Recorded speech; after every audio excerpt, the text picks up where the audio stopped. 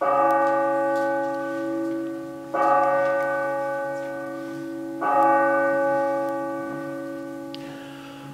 good morning, everyone. And I can say everyone because there's many more than I thought would be able to get here today. So thank you for being with us on this first Sunday in Lent. Just a little bit of notes about this service. As we've been talking, we are going to try something new, a sermon series, which means we are not reading our regularly appointed texts for the Sunday, but otherwise kind of gleaning through the book we are reading, Real Faith for Real Life, and discerning from those suggested texts our readings for today. And so the first readings and the Psalm and the Gospels are all related to the different themes that we will be preaching and singing and praying about on Sundays, and then coming back on Wednesdays for conversation and prayer and to talk through the book. There are more of the books in the back if you haven't gotten one yet. It's by Mike Foss, Real Prayers, or Real Life, Real Faith for Real Life, Living the 6 Marks of Discipleship. We begin today talking about daily prayer. If you notice, the liturgy will be just a little different for the next 6 weeks. Our confession and forgiveness actually comes from the service of Compline. If you know anything about the monastic tradition, in our Lutheran tradition, deacon and deaconesses would gather for prayers throughout the day, and this is the order of confession and forgiveness for the last hour of prayer for the day, where the community both confesses their sins and then forgives each other, and then leads into the sharing of the peace. So it's just a little different. We will be reading that in different ways throughout these 6 weeks. Today we're beginning with I as a pastor confessing my sins and you absolving of my sins, and then we'll switch. And then sometimes it will be men and women. Sometimes it'll be the pulpit side and the lectern side. I've been thinking, and I shared with the Saturday service, that for the service where we talk about nurturing relationships, I don't know if I'm bold enough to say that the Democrats and the Republicans will each forgive and absolve each other's faults and sins. It's a bold statement, but I think that's what we are talking about in this season of Lent, is discovering the true reconciliation that comes through these principal disciplines of prayer, daily Bible reading, weekly worship, serving in the community and beyond, offering of our generosity, and nurturing our relationships. I hope it has that opportunity for us to know why we gather as we do and be a light to our community. Then also, one more thing for our affirmation of faith. We will be again using confessing or professing our Salem's vision and mission statement. And so we have an opportunity to do that, to think about if this fits for us as a congregation.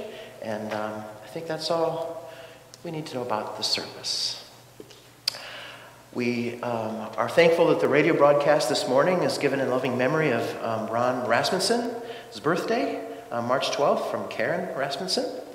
And also we continue to pray for the families of Stephen Canny, whose funerals services were here this past Wednesday, and for the Ness family, for the passing of Eleanor Ness and her services, which were last Friday.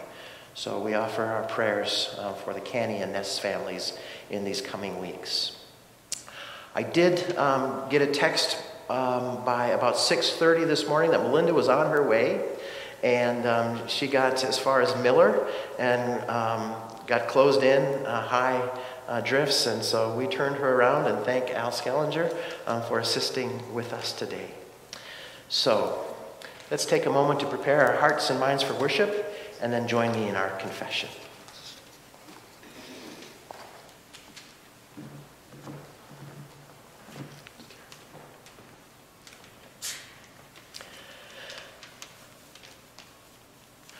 I, as your pastor, confess to God Almighty before the whole company of heaven and to you, my brothers and sisters, that I have sinned by my own fault, in thought, word, and deed. And I pray, God Almighty, to have mercy on me, forgive me all my sins, and bring me to everlasting life. Almighty and merciful God, grant you healing, pardon, and forgiveness for all your sins. Amen. I confess to God Almighty, before the whole company of heaven, and to you, my brothers and sisters, that I have sinned by my own fault in thought, word, and deed. I pray God Almighty to have mercy on me. Forgive me all my sins, and bring me to everlasting life. Almighty and merciful God, grant you healing, pardon, and forgiveness of all your sins. Amen. And now may the peace of Christ be with you always. And also with you. Let us share that peace. Peace be with you.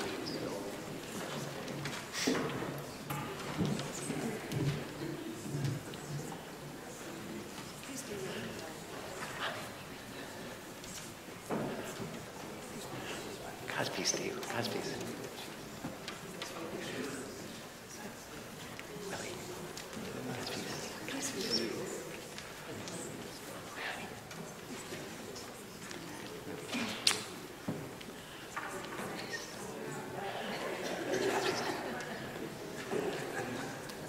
Good morning. God's peace. God's peace. God's peace to you. God's peace. God's peace to you. God's peace. God's peace. We continue our worship with our morning canticle.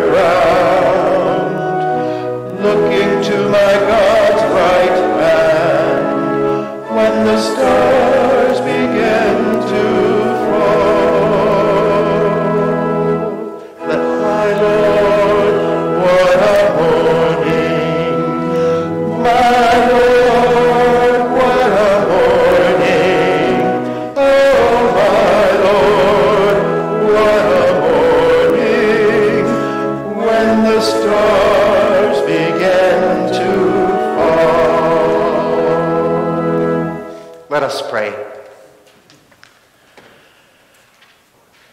O Lord God, you led your people through the wilderness and brought them to the promised land. Guide us now so that following your Son, we may walk safely through the wilderness of this world toward the life you alone can give. Through Jesus Christ, our Savior and Lord, who lives and reigns with you in the Holy Spirit, one God, now and forever. Amen.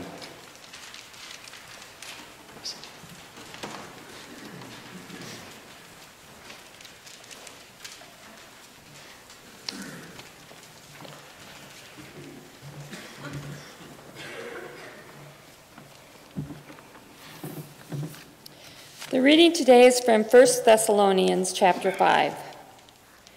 But we appeal to you, brothers and sisters, to respect those who labor among you, and to have charge of you in the Lord and admonish you. Esteem them very highly in love because of their work. Be at peace among yourselves. And we urge you, beloved, to admonish the idlers, encourage the faint-hearted, help the weak, be patient with all of them. See that none of you repays evil for evil, but always seek to do good to one another and to all. Rejoice always, pray without ceasing, give thanks in all circumstances, for this is the will of God in Christ Jesus for you. Word of God, word of life. Thanks be to God. And the psalm today is Psalm 65. Praise is due to you, O God, in Zion, and to you shall vows be performed. O you who answer prayer, to you all flesh shall come. When deeds of iniquity overwhelm us, you forgive our transgressions. Happy are those whom you choose to bring near to live in your courts. We shall be satisfied with the goodness of your house, your holy temple. Those who live at earth's farthest bounds are awed by your signs. You make the gateways of the morning and the evening shout for joy. Let your steadfast love come to us, O Lord. Save us as you promised. We will trust your word. The Holy Gospel according to St. Luke, the 18th chapter. Glory to you, Lord. Then Jesus told them a parable about their need to pray always and not to lose heart. He said, in a certain city there was a judge who neither feared God nor had respect for people. In that city there was also a widow who kept coming to him and saying, "Grant me justice against my opponent."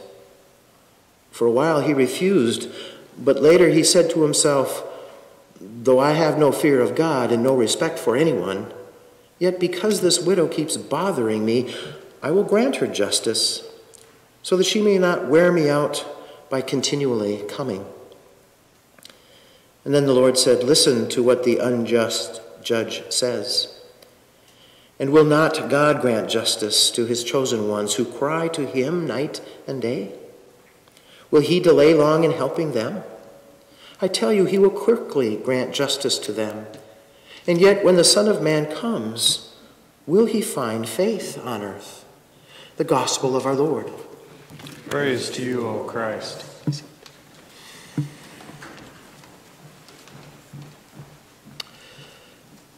Sisters and brothers, grace and peace to you from our God, our Father, and our Lord and Savior, Jesus Christ. Amen. So we are about to embark on this new journey in the season of Lent. And I'm going to try something new, something I've never done before. And that's a sermon series. And already, even before starting this journey, I've heard, well, this is something new, something we've never done before. It's never going to work. And you should know that this criticism has not only come back to me through the grapevine or a text or email, it's this dialogue that's been going on in my own head. Do we dare approach something in a new way? We are going to begin a Sunday sermon series followed by conversations based on this book by Michael Foss entitled Real Faith for Real Living, Living for Real Life, Living the 6 Marks of Discipleship. And these 6 acts of discipleship include daily prayer, weekly worship, daily Bible reading, serving in and beyond the congregation, nurturing relationships, and acts of generosity, giving a tithe and beyond. So we wonder, is this just another one of these passing fads, one of the newest books out on the market? Something that we will try and it will run its course and fade away. Kind of like how we may think about the new tagline and capital campaign started 5 years ago by the ELCA called Always Being Made New. Is it true? Are we always being made new? Is anything new going to happen to us? Or are we going to hang on to the same old ways, thoughts, and understandings, and allow ourselves to just dwell on that skepticism? It's hard not to be skeptical at whatever seems to be the latest, greatest new thing that comes along the way. John the Baptist proclaims Jesus as the Son of God, and Andrew and Peter begin to follow. And the next day they find Philip, and he begins to follow. And then Philip finds Nathanael and tells him, "We have found him whom Moses and the prophets have wrote, Jesus of Nazareth." And Nathanael's initial response is far from enthusiastic. Peter can be both warm and cold as he follows Jesus. We know that well in listening to his story. He can do or say something incredibly impulsive and positive without a forethought, and later be such a total blockhead. And when the risen Christ meets Jesus, or meets Peter, Jesus will ask Peter 3 times, "Do you love me?" And 3 times Peter will emphatically say, "Yes, Lord, you know that I do." And then he is told he will be taken where he does not wish to go. Paul is adamantly opposed to this new movement of followers who call themselves people of the way, who follow this risen Christ. And his teacher Gamaliel warns him, if this plan or undertaking is of human origin, it will fail. But if it is of God, you will not be able to overthrow it. In that case, you may even be found fighting with God. Well, for a while, Paul continues to fight. Paul isn't the first or the last person found to be fighting with God when God decides to do something new. Many of us find ourselves in that place at one time or another. And that's why I believe we all need the church, and we all need each other. And Lent is a good time to be together to wrestle with this thing called discipleship. It's really not that new. It's something we could consider reclaiming. We can start this journey knowing that real faith for real life is hard. And discipleship takes practice. Let me say something first about the title of this book, Real Faith for Real Life. Now, some of you know that Nancy and I went to babysit our grandkids, Odie and Viddy, this past week. And maybe you saw the video I posted on Facebook of us waking up and feeding them breakfast, and they were so cute. And I posted it, and so many folks said, "Oh, that's just beautiful. I like that." And it was wonderful. And of course, it was very real. What you didn't see, and I didn't capture on video, was the disastrous meal we had at Cracker Barrel the following evening. Nancy and I decided to do some shopping and go for cross-country skiing and put the kids in the daycare for a while. And we thought we could pick them up from daycare, feed them like in the Cracker Barrel, and then tuck them into bed. And then their parents would be home shortly after. And never could we have been so wrong. They were crying and out of sorts and wouldn't eat. And Odie, who was potty training, needed to go to the bathroom, and yet he's afraid of public toilets. And I find myself at one point in a handicapped stall in the men's bedroom with a 1 and a 3-year-old screaming at the top of their lungs. And Nancy was trying to get the food that had been brought to the table into to-go boxes, and the waitresses and a few kind folks were voicing their compassion. Well, I was wondering what the guy outside of the handicapped bathroom was thinking I was doing with these 2 kids. I was afraid I was going to be arrested. And others were glaring at us and saying, "What were you thinking?" I told their parents about it, and that was exactly their response. We never take them out in public after daycare. That was real life, in all its highs and lows. We tend to post our highs on Facebook and hide our lows. We celebrate our children's wins and hide or discourage them processing their lows. So what is real faith? Sometimes I think real faith gets mixed up with real certainty. There are those who will tell you they know exactly what real faith is, what is to be believed, how it is to be believed, who is a true believer. We can be so certain about everything. Do we still have room for God to increase in us faith if we are already so certain about the faith that we claim to believe? See, Nathanael was pretty certain nothing good can come out of Nazareth. And Peter was quite certain that the true Messiah could not be betrayed, suffer, die on a cross, and rise again. And Paul was convinced these people of the way, these followers of Jesus, needed to be knocked down. They all lived with certainty. But then Nathanael, Peter, Paul, and the other disciples met again the risen Christ along a lake, shore of a lake, or in a garden, or on the roads, when he appears to them first as a stranger and then reminds them of the story, of the promise. Through word and meals, he opens their hearts, goes through locked doors, changes their minds, and helps his disciples navigate the challenges they face. And they change. They find out what real life is really all about, and what kind of faith it takes to navigate a real life. And they find the joy of living in a world God created with people God redeemed.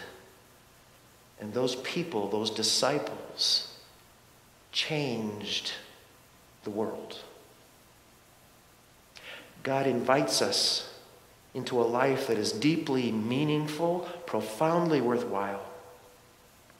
But the call of God to live into forever will not be pain-free any more than any other call we follow will be without personal sacrifice and difficulty. The call is our life path. More than a destination, it invites us, pulls us into the world. Another word for Christ's calling is discipleship. And it is Jesus' invitation to true joy, real faith, for real life. You can find that on page 8 of the introduction to the book we will be reading in these 6 weeks. So that's the invitation to join us on this journey. And today we begin, as seems appropriate, with the discipline of daily prayer. And rather than have me talk about prayer, let's just begin with some practice. So I invite you now to take a few moments and pray.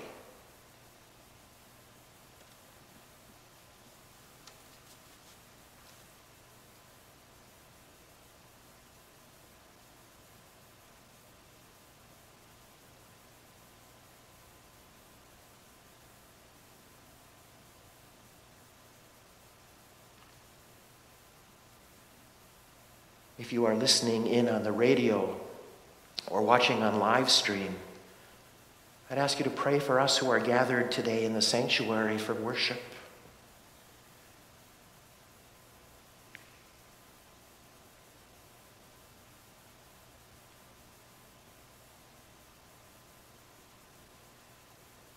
For those of us in the sanctuary, let's pray for those listening in at home or live streaming the service today.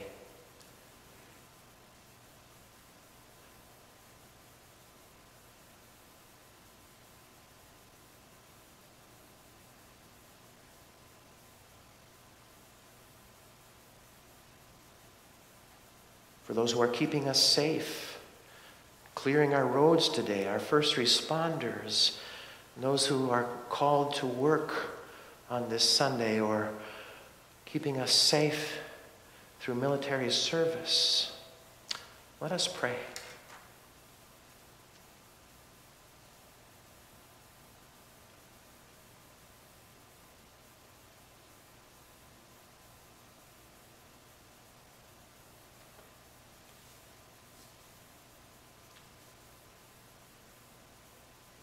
If you are home alone or listening to the radio or with someone here today, I ask you to just take a moment and ask if there is anything that you can pray for, either silently or aloud.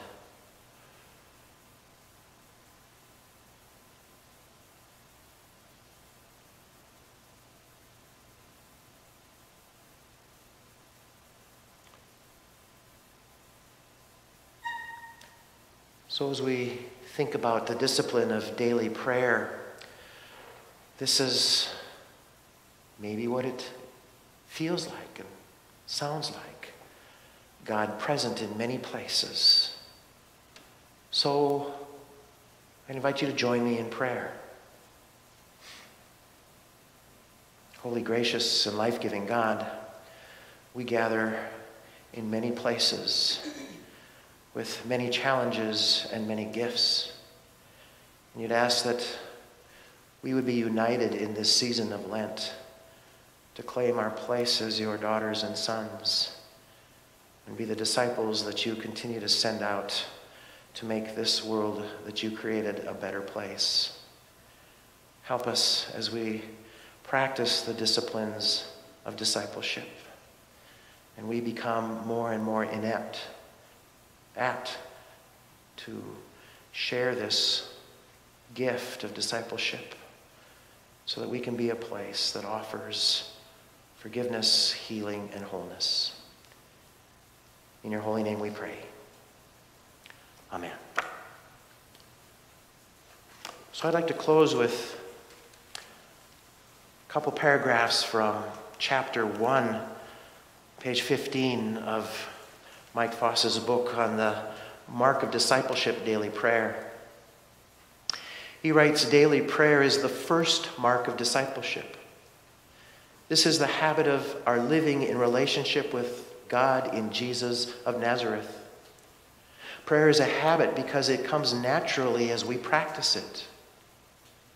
Though prayer is natural to the soul, we stutter and stumble in approaching the throne of God and in articulating our desires and needs, our hopes and our dreams. One of the most incredible truths of Christianity is that God desires a real relationship with us. This is the desire of God's heart. Christians believe that it is in the coming of Jesus as Savior that God the Creator came to us in person. We believe that our God created us in a burst of eternal love, the same love that calls us back to God. Daily prayer affirms the relationship between Creator and humanity, bringing heaven to earth in the life of the disciples of Jesus. In prayer, we rediscover and claim God's love and promises for our lives, for we live eternity in the here and now.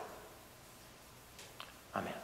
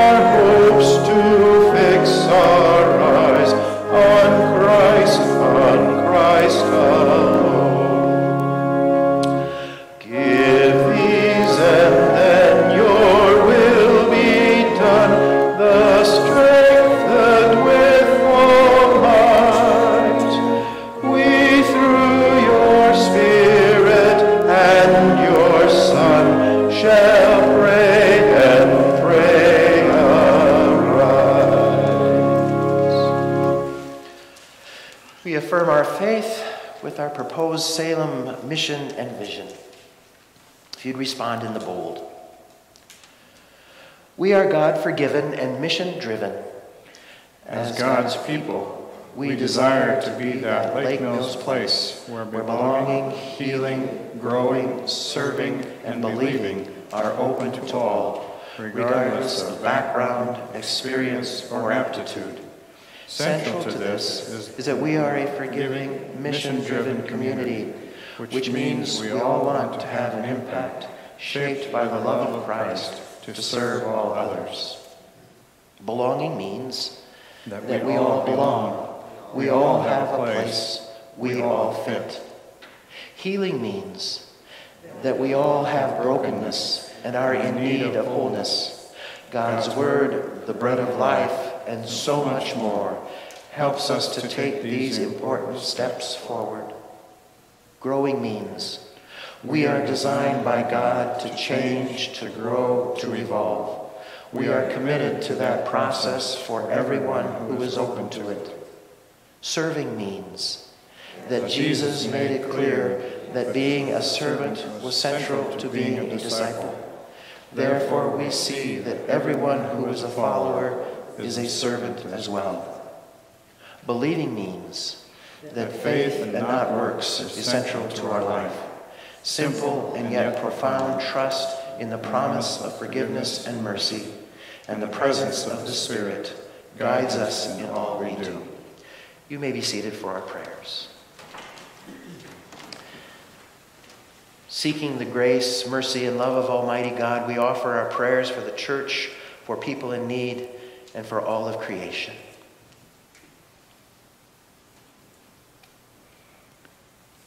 Holy and steadfast God, keep your word near us, planting it in our hearts and communities. Make it blossom into proclamation for all people to receive.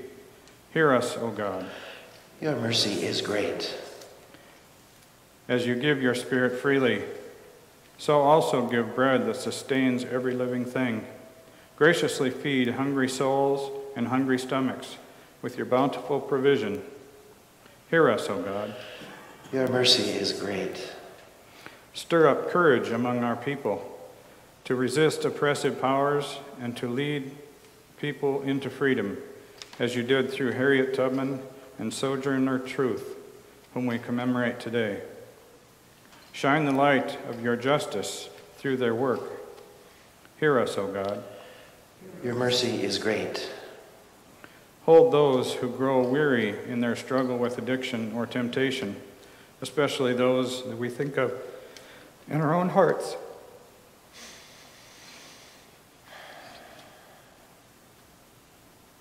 By your strength, bear them up to live fully in your presence. Hear us, O God. Your mercy is great. Teach us the stories of our faith by heart. As you accompany our ancestors in your uncertainty, so guide us confidently into the future. Hear us, O God. Your mercy is great. When we struggle and are tested, redeem us by the endurance of Christ. Give us steadfast faith to strive for your glory until we witness its fullness. Hear us, O God. Your mercy is great. Reveal your will as you receive our prayers, and conform our ways to your ways. Through the saving work of Jesus Christ our Lord. Amen. We continue with our offerings.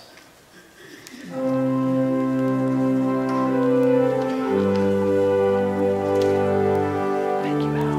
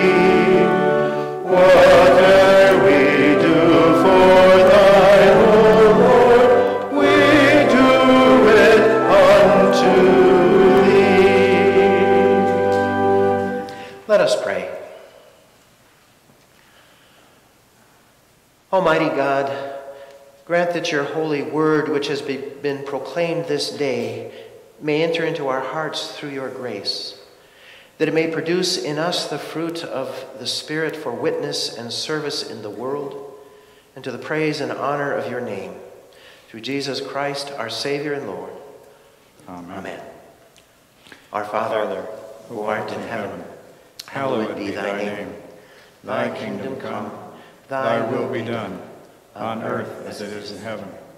Give us this day our daily bread, and forgive us our trespasses, as we forgive those who trespass against us. And lead us not into temptation, but deliver us from evil. For thine is the kingdom, and the power, and the glory, forever and ever. Amen. God, who fills the creation with abundance, Christ, who spreads his arms in forgiveness, Holy Spirit, who draws us ever near to us, bless you and bring you to life everlasting. Amen.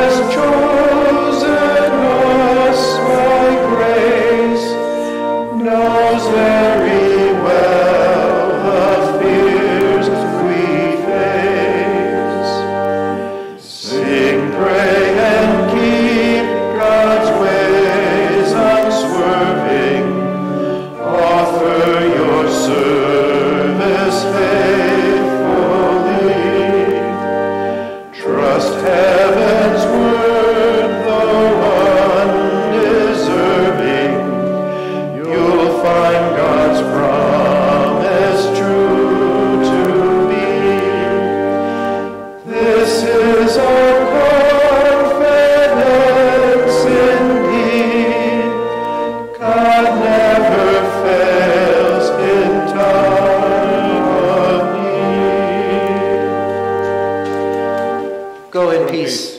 Remember the poor.